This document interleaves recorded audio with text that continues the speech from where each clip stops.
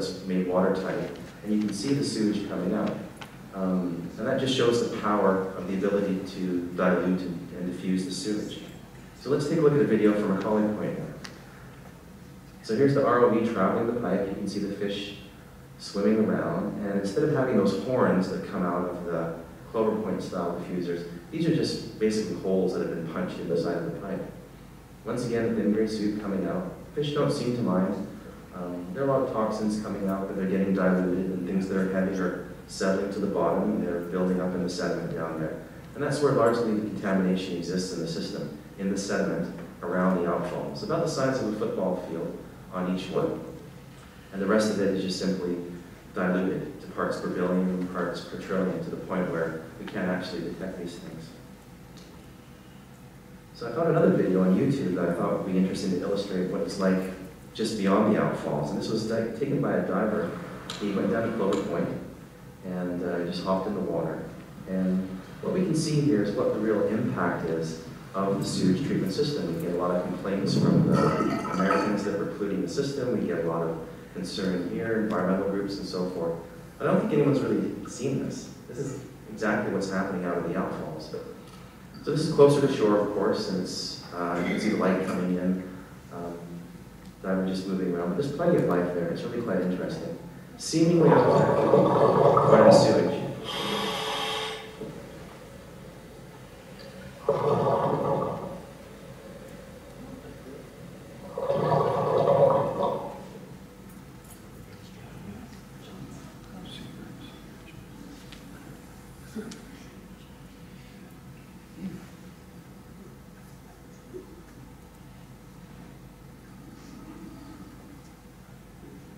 So there's lots of activity there.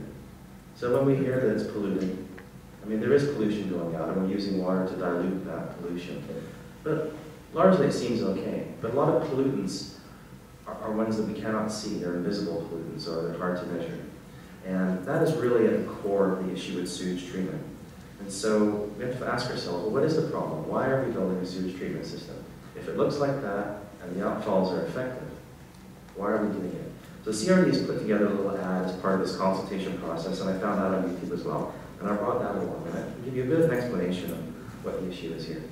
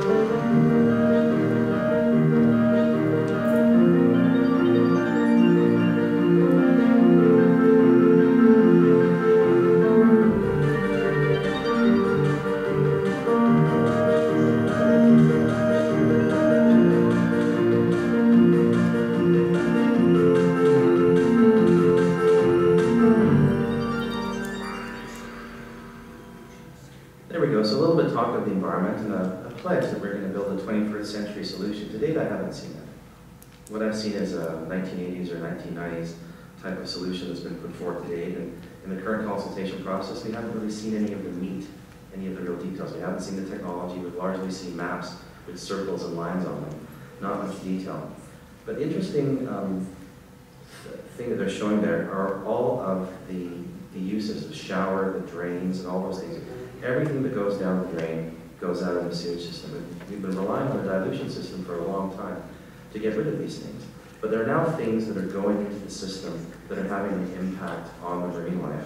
And we can't see that in the video because they're invisible and it's small. But I'm going to try to illustrate that. So it was first brought to my attention by actually it was Andrew Wheatley, the MLA for Hope Bay Gordon Head, that there had been a study done in the Great Lakes about microplastics building up in the lakes. And when we wash our clothes, microfibers go down the drain, right off this. Or if we use personal care products and things, there are little pieces of plastic in them. And many parts of the world are banning these products, but I don't think it's good enough to just try to deal with it at the source, because the industry is very good at leading the regulations and putting things into products long before the regulations catch up with them and require that we take them out. So one of the classic products are these facial scrubs. And you can see in the ingredients at the bottom, or the description, it says microbeads, gently exfoliating, cleans deep into pores for soft and smooth skin. It sounds good. And you look on the back of the package and it actually says polyethylene, plastic. And plastic doesn't break down in the ocean, it doesn't break down in landfills, and it certainly doesn't break down in the animals that ingest it. On the left of this photo is what this particular polypropylene plastic looks like. It's not clear looking, it's got kind of a white color to it because I guess it's been mixed with the facial scrub. And on the right are grains of sand, and just to give you an idea of how big these things are. But they do come in many sizes, and they do fragment and they break up into smaller pieces. So there's a publication called the Marine Pollution Bulletin that's put out regularly, and they wrote this: once used by the consumer, the plastic microbeads may be washed down the drain, but few, if any, wastewater treatment facilities capture all floating, non-biodegradable particulate of 0.5 millimeter size or smaller. Also, during high rain events, some municipalities which have combined sewer systems may experience combined sewage overflow events, allowing raw sewage to enter local untreated waterways. And this was alluded to earlier when we were, I think it was Oscar talking about the overflows. And so where there are single sewage systems like we have in Uplands, where there's essentially one pipe connecting the outside of the house, the rain gutters, and the inside of the house with all the drains, compared to our homes here, which have the two separate systems. And other places where there's limited capacity in the pipes, when the rains are heavy, it overflows from one system into the other, and ends up going out to short outfalls on the beaches and many other places. So it's not just at the end of the system. You have to actually fix the system properly all over to make it work properly. But there's a cost to do that. And we have to, I think, receive fulsome information and cost in order to make a good decision. And I think where the case is warranted, ask our partners at the federal and provincial government to help fund those repairs. Because it's very difficult for us to do them on our own. And many of these things were built with funding. So another person I was introduced by Dr. Andrew Weaver was Dr. Peter Ross. And Dr. Ross used to work at the Institute of Ocean Sciences up at Patricia Bay, at the federal facility there. And he was downsized by the federal government, previous government. And he has a job now at the Vancouver Aquarium, and I think he's quite happy there. He was co-author of a microplastics report that was very similar to the one that was done in the Great Lakes, the widespread distribution of microplastics in subsurface seawater in the Northeast Pacific Ocean. What they wrote was disposal of municipal wastewater contaminated with fibers from washing clothes was a major source of plastic fibers. Vancouver, Victoria, and Seattle are major urban centers that release their wastewater inflow into the Strait of Georgia, Juan de Fuca Strait, and Puget Sound, providing a putative source of microplastics to this coastal region on the British Columbia and Washington state boundary. And what they did is they went out on a boat, sampled the water, and then they sorted the plastics that they found, the microfibers that they found, and they did a count. Plastics of this size, plastics of this size, plastics of this size. And they counted how many there were in a cubic meter of water, meter by 1 meter by 1 meter. And they produced this graph that shows near the population centers, where you can see where the blues and the green are, there's a greater number of microplastics than there are in the purple areas farther out to sea. And it's not very good at the top of the island there. And largely, this is coming from man-made sources. And largely, it's coming from the sewage treatment system. If you have some plastic and you throw it out in the ocean, of course, that's one source of it. But a lot of this is coming from our sewage treatment system. It's coming from the sinks, drains, washing machines, and so forth. So what's the big problem? The problem is what's called the bioaccumulation of contaminants, the uptake through the food chain, the small animals and organisms that eat these things, that are eaten by other things, and bigger fish, until we end up eating that fish.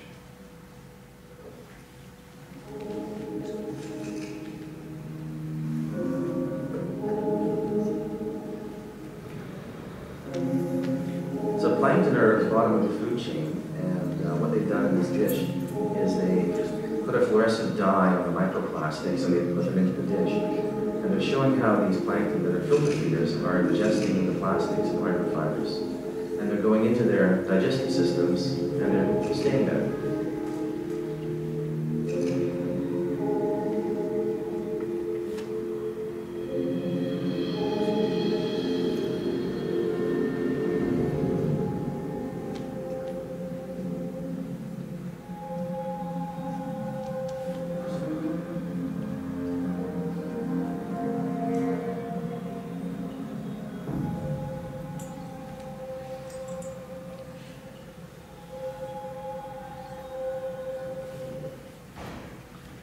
So what we have is an invisible danger. We can't see it with the camera that the diver has going down in the ocean. It all looks beautiful. But this is what's going out, and you need technology to capture this.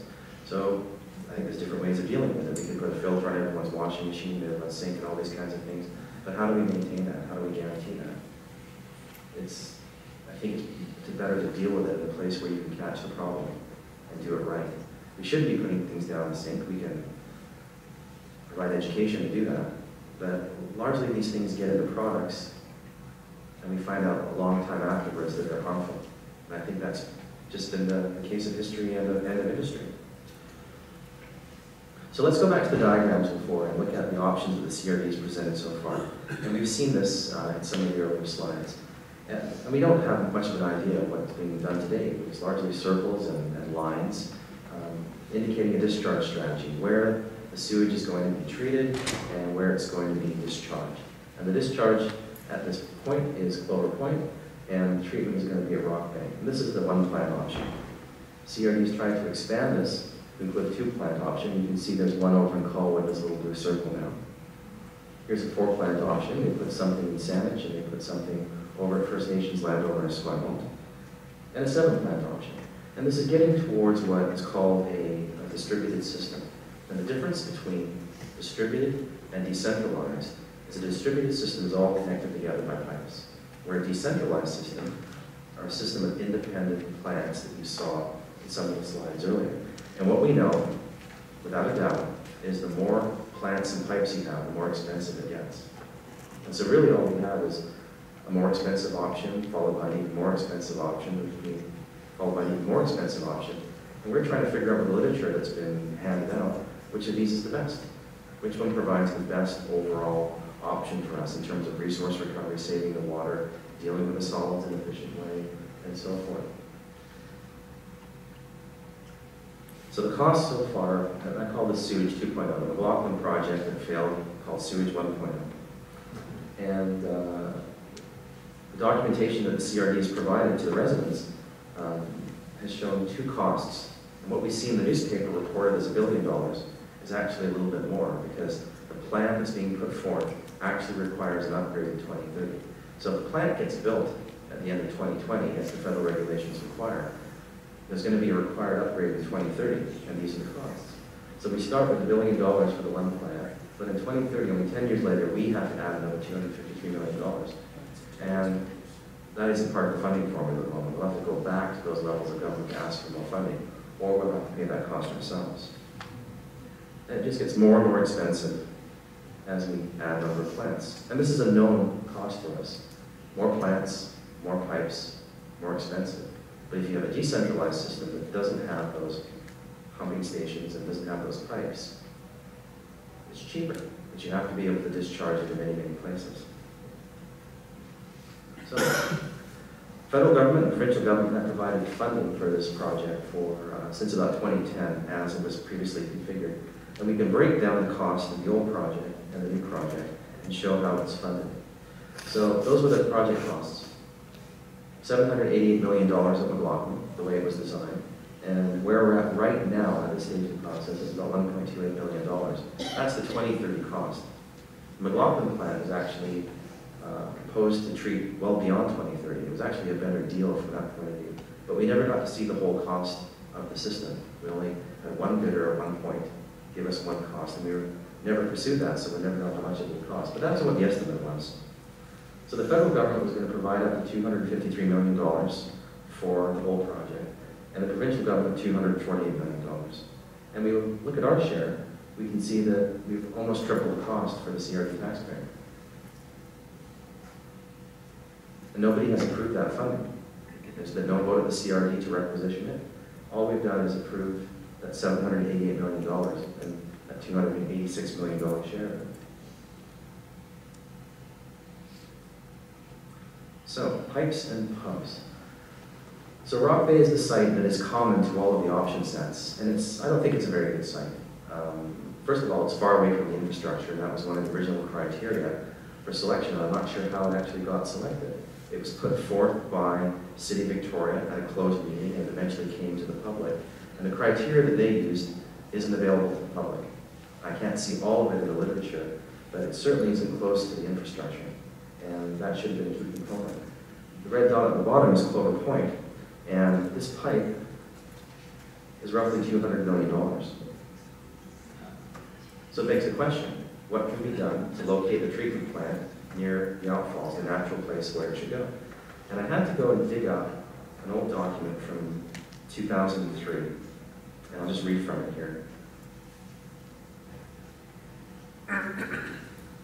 So this was a letter written from Joyce Murray, who was the Minister of Water, Land, and Air Protection in 2003. And it was written to Judy Brownoff, who at the time was the chair of the CRD. And it said, "Dear Ms. Brownoff and directors, I've made a decision on your core area liquid waste management plan based on a review of all the information you have presented, a report received from an independent consultant and reviewed by ministry staff of the LWMP and supporting information. The LWMP does not provide a plan and schedule for the provision of primary and secondary treatment for discharges at Clover Point and Macaulay Point, which is contrary to the direction provided to you by past ministers." So there always was a plan put forth by the ministry to put a plant at Clover Point and Macaulay Point. The natural place is to upgrade from a pumping station to maybe primary treatment or secondary treatment. So what she did is she ordered the CRD to do the following, and it was a long list of about 12 items. Number 3, I think, is the most interesting. Immediately commence the pilot testing of treatment technology that will provide primary equivalent treatment for the removal of suspended solids consistent with the municipal sewer regulations. I don't remember anyone taking a pilot or testing any technology. We saw a few things in reports, but it says right here, pilot testing of treatment technology. Wouldn't that be a great way to figure out what works and what can fit in various sites? So that was number 3 of 17. 4 was immediately commence the process to acquire a site for the processing of sludge from future treatment works at Macaulay and Clover Points. So the minister got identified where the treatment plant should have gone. That was going to satisfy the minister. And I think it's a pity that that work wasn't done, because it's led us to where we are today, about $60 million in the hole, and seemingly no better off than we were before in 2003. So I dug up another document that was on the CRD news release, and we can zoom into the bottom portion here, and I'm just going to enlarge this. And it says, to co-locate liquids and biosolids treatment at Burnside. This was a proposed location. And what happened at this point in the project is the Viewfield site had been purchased by the CRD and then just dropped on the public as a source for treating sludge, the biosolids. And Mr. Vanderkerkhoff had come forth through a CRD director and said, "I've got a lot of land out of Burnside Road, why don't you put it here instead?" So the CRD did a very, very quick analysis on it, and they produced this press release to discount it as an option. And they wrote, this would entail, so I go from the beginning, to locate liquids and solids biosolids treatment at Burnside. Sewage currently being discharged at Clover and Macaulay Point outfalls would have to be pumped to Burnside Road. This would entail at least 2 large pump stations and 2 1.8-meter diameter pipes to convey the raw sewage to Burnside for treatment and back to a new outfall at McLaughlin Clover Point. So this is the CRD's engineer saying it's very expensive to pipe sewage a long distance. And they're talking about 6-foot wide pipes, very, very large. When we think about that diagram that I showed with the yellow line, what it's going to look like is probably something like this. This is a 6-foot pipe. And if you have a pump station at Macaulay Point sending it to Rock Bay, that would be a smaller 3-foot pipe, that would be half of the system. And then you need a 3-foot pipe from Clover Point to Rock Bay. And then you need a 6-foot pipe to get all of that water back to Clover Point to discharge. And so in the trench along Cook Street, there would be a 3-foot pipe, and there would be this very thick-walled 6-foot pipe. And that's, I don't quite know how big the dig would be, but it's got to be dug deep to get under all the surfaces that are already there, all the water lines and gas lines on Cook Street. And then the walls have to be shored with metal so it doesn't cave in on the workers there, and so they have a safe place to work. That's what we're looking at, and that would be $200 million worth of work. So I've been asking the question, should we be selecting the sites and then trying to see what technology we can shoehorn into the sites? Or should we be using the technology to figure out what sites are possible? And I think we've done this 2 times now. We've gone through 2 rounds of starting with the sites and some kind of technology that you haven't seen yet. I don't know what it is. There's a representative technology apparently, but I haven't seen it. And now they're calling it a representative design. So they're acknowledging there's still representative technology. So how do you do this? How do you do this? Saanich Peninsula plant was built in 2000 for about $20 million, and it only serves the cities of Sydney, North Saanich, and Central Saanich, and the population is about 30,000. So it would be about 1/10 the size. The population is 1/10 the size of roughly our population. So the core area is about 300,000 people.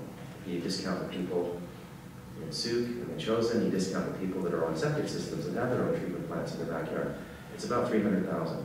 That was built in 2000 for $20 million and another $10 million for pipes and pumps to get it. So it shows in this design, 1/3 of the cost is the pipes and the pumps. So it's $30 million for 30,000 people and $2,000. Why isn't it $300 million for 300,000 people? With some inflation, let's make it $400 million. Why are we being shown these huge costs? It doesn't make sense. At the back of the plant are those 2 circular concrete pits, and they're called secondary clarifiers. It's the last stage of this treatment process. Some is done in the building, and then it goes into these oxidation ditches, and there's one empty one you see that's being serviced there with a little bit of black. And I'll show you some video of that. There's a final process at the tank, and essentially the treated water is flowing over the top, and the things that aren't wanted are going down to the bottom, and they're being pumped back into the main building. And then it goes through an outfall out into the ocean. So here's a close-up of the tanks, very large, concrete. You can see the size of the gantry-way there. You know, it's about the width of 2 people. They're very, very big, and they take up a lot of space. And traditionally, when you've started with this technology, you have to find a lot of land. And all of this land, I think it's about 1.4 hectares, is required just for 30,000 people. So how much land would be required for 300,000 people if you use this technology? Well, quite a lot. And that's why we've ended up with Rock Bay. There's some kind of technology that's being proposed. It's a relative of this. It's requiring a lot of land. So I started looking around the world for other treatment plants, and I found this very modern-looking one in Norway. It looks like an office building, but it's actually a treatment plant. And it's close to the water. You can see that in the background. And let's see here. We take a look inside the plant. We don't see that kind of technology. We see these boxes. And these boxes are called Salsnes filters. It's a Norwegian invention. And they're about the size of a washer and dryer put together. And that's what it looks like. That's how it's serviced. And you can see an inlet for connecting a pipe on the front, and there'll be another pipe on the side. And there's a motor and there's some other things. And I'm going to show you how this works. Because this is a really great example of how technology has improved and how it can be used to shrink the size of the site. And when you shrink the size of the site, you create a lot more opportunities for where you can site the treatment plants. So this is what's inside the box. I think I've got 2 to go one more.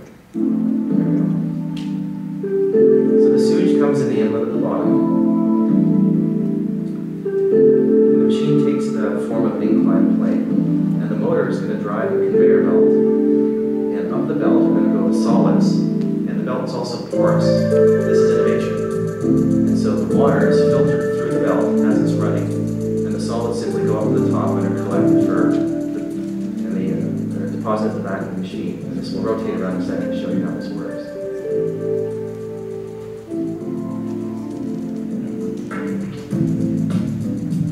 This video just comes off the manufacturer's website, and it's been around for about 10 years. There's actually a couple of these at Ladysmith up on Java. At the back of the machine is a screw. Well, that's kind of funny. And the solids are being compacted and put into a bin, and then those bins will be taken to another facility for processing. These are the residuals from this stage of the process, it doesn't have to be digested or gasified or something happening. But the marvel of the technology is that 8 of those boxes replaces those 2 concrete clarifiers that take up that much space.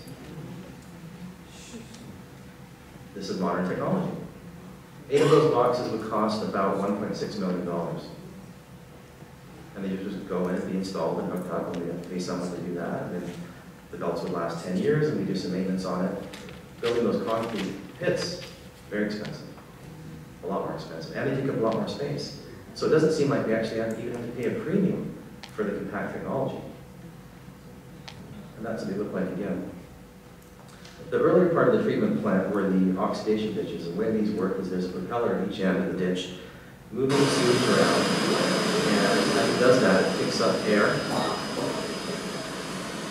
It gets blended in with the water, and inside there are bacteria, and what the bacteria do is they eat the sewage, and then they burp carbon dioxide. And it's a very basic form of treatment. It's been used for probably 100 years. The form has changed over the years. Sometimes they're covered, and sometimes they're open ditches. Someone figured, well, this part of it for town, no one's really going to have an issue with the odors, and so we're just going to build it like this. But there was an issue with the odor. And there were many complaints that came from the neighbors, and I think the CRD actually had to buy a few homeowners out. We don't want that to happen with modern technology. We want it to be odor-free. So there's another piece of technology I'd like to show you, and it's called a vertical reactor. And it's another way to save space. On the right is the clarifier that you saw before, and that gives you an idea of the size of this unit. And it's a deep shaft that's drilled into the ground, and this is my idea of innovation. Instead of having these tanks on the ground taking a lot of space, it's turned to be vertical and drilled down into the ground. And they have these in China, they have them in Canada, they have them in Britain. There's many installations over the world. And there's been some debate at the CRD whether they're effective or not, and it's still up for discussion. The engineering work I've seen, the data I've seen from China, says that they work, and they work on a large scale, not just little ones treating industrial waste in Vancouver or something up in Dawson City. So this is another way we can save space. So first we have that wonderful machine that separates the sludge from the water at that phase. Then for the biological process, for the bacteria that's going to eat the sewage, we have a vertical process that doesn't take much space. So we only really need that tube on the left. And then at the end, to get to the tertiary treatment, we need something like we see at Dockside Green. And this is a photo from the Brightwater plant in the United States. But if you go down to Dockside for the tour, you will see one of those cassettes. You'll see a module of it mounted up on the wall. And it's just a very simple technology. It looks like plastic spaghetti. And it's hollow fiber. And the sewage is sucked through it, and all the bad stuff, most of it stays on the outside, and the water comes through. And then it gets hit with the ultraviolet radiation. And then it goes out into those ponds that Brian showed earlier. So these are 3 compact technologies to build sewage treatment plants with. So after I went looking for the above ground sites, I went looking for the below ground sites. And we've seen a proposal for putting something at Windsor Park under the tennis courts. So I wondered, has this been done? So I came across an engineering company that was in the process of building a sewage treatment plant in Korea. And I started looking at these satellite photos, and I was wondering where the plant was. And what I want you to do is I want you to fixate on the green soccer field that's above the plant. And this is a traditional plant. Instead of having these round clarifiers, they have square ones. And instead of having a skimmer that's going around in a circle like you might have seen in the photo, they go back and forth, a bit like one of those little manure gates that you see at the farm sometimes, those automatic scrapers that they have for the cows in the barns. And so the blue are these little boxes where the bacteria is doing the work, and you can see the scrapers at the back, and there's some ditches at the front. So this is a satellite photo, and it's not up to date. So I went looking for an up-to-date photo, and the engineering company sent me this. Again, fixate on the soccer field that's above, because we can use it as a reference point in this next photo. There's the soccer field, just below the highway, below that hill, below those buildings. And a lot of the plant has disappeared. And what they're doing is they're replacing an above-ground plant with an underground plant. And they're actually reclaiming the land. And the final result is going to be this artist rendition, because they hadn't finished at the time I collected these photos, is a park. And we can actually see the work in progress. If you take a look at the right corner, you'll see the service building in white and green. And in this photo, at the end, right where the river and the bridge meet, you can see the service building. They're actually building this. This was a large facility. It would treat enough sewage for the whole of Greater Victoria, the core area, and this cost $100 million a few years ago. That was the budget. That's what was requisitioned. That's what they started to build. But it shows how the technology has advanced to the point where you don't even need to have it above ground anymore. You need a building to access it of some kind and get things in and out. You might have a crane to lower one of those membranes up and down like you saw in the previous photo, but you can actually reuse the land. So think about that. The technology is allowing you to pick a place you wouldn't normally pick and turn it back into what it was before, or even better. And I think that is a wonderful advancement, and we haven't seen this from the CRD. We've seen some presentations done by architects of how this can be done, and I was able to get this photo into the slideshow for the architects. But it doesn't seem to have caught fire with the directors and the engineers yet, largely because they haven't been attending these meetings. So about 3-4 weeks ago, something wonderful happened to the CRD. There was an item on the agenda at the Sewage Committee, and it was a proposal that was put in by a company called Capital Clear. McLaughlin Project